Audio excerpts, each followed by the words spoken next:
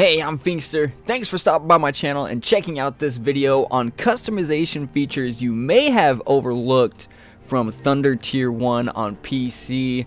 Let's take a look.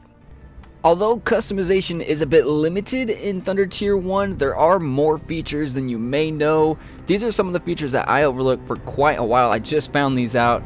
If you click on the color palette, as you guys will all see there, you can see at the top there are extra tabs to choose from. I don't know why I overlooked this, but I did.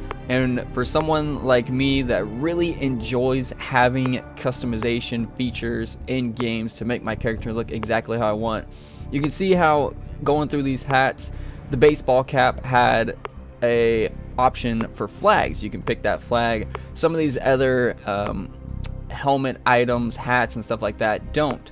Now we look at the t-shirt. T-shirt allows you to, change the colors. You can do that with everything in the game here, but you can also choose a different print on the front of your shirt. This is really cool. I know it's something minor. Maybe you guys already found this out because you're more observant than I am. Maybe not. Maybe you're seeing this for the first time. But this is really cool. Being able to change the boots, the holster if you want to. Also with these Gorka pants, when you unlock them, as long as you don't change them at all, you get the actual, I think it's like a Russian type of camo that comes with them. If you change it, you can't get it back. Maybe it's an unlock. As you keep leveling up, you do unlock stuff. So if you want to keep that print, I don't recommend changing them. I haven't found a way to change those back to their original print.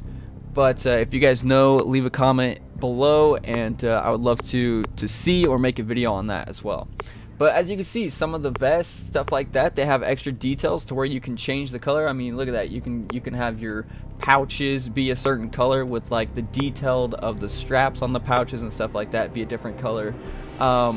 When I was playing this, I mean, I've been playing this for a decent amount of time now, and I was like, man, how come the whole thing doesn't change color? I wish you could change the whole color of like a vest, because sometimes it doesn't look right. I got OCD. I gotta make sure my guy's looking good in his gear, man. I wanna blend in with my environment, but sometimes it just didn't work right, and so I just happened to look at the tabs, and hey, what do you know, you can actually change the details. On the BDU long sleeve shirts, you can change the patches, you can change the flags and stuff like that. So I thought this was pretty cool, and I just wanted to share this quick little video with you. Hope you guys enjoyed it, and I will see you on the next one.